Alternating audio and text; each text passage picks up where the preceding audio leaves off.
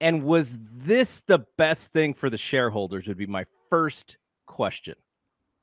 I think that the answer is we don't know what the other bids are. But it was the best thing for Vince McMahon. Yes. And, you know, he's back in power. He's not going to be replaced, you know, unless he wants out. And he's going to be much richer because his 19, you know, he now has 19% of the UFC, which is even more profitable than WWE. And his company and UFC are both going to get even more profitable because they're going to be laying people off and cutting back expenses while maintaining the same fixed revenues, which are their media rights revenues. And it does make sense to own both because they're similar companies. They have, you know, I mean, they're basically the same company, just in two different realms. You know, so, in so many ways, including the way they underpay talent, the way that they market things to the consumer, the way they get their revenue. I mean, you know, like UFC is a little bit better with sponsorships. WWE has a little bit higher media rights deals.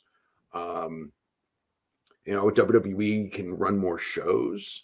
They both can sell shows to foreign governments. WWE does get that Saudi deal, which UFC doesn't have, which will be very interesting to see because, you know, UFC could have gotten that same deal and still could.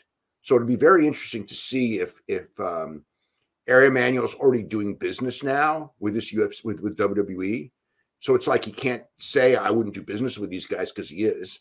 So at that point, does UFC do that? But UFC's got their deal with Abu Dhabi, so perhaps the Abu Dhabi deal negates the ability to do a Saudi Arabia deal. I don't know.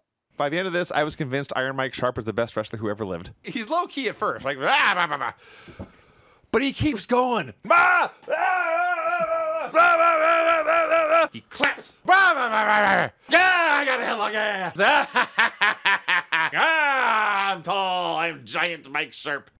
If you enjoy these videos, for just $7.99 per month, you can enjoy full-length editions of The Brian and Vinny Show, Wrestling Observer Live, Figure 4 Daily with Tom Lawler and Lance Storm, the Mad Men Podcast, Speak Now Pro Wrestling with Denise Salcedo and more, plus hundreds of archived shows, all in beautiful HD. Don't miss out. Join us today.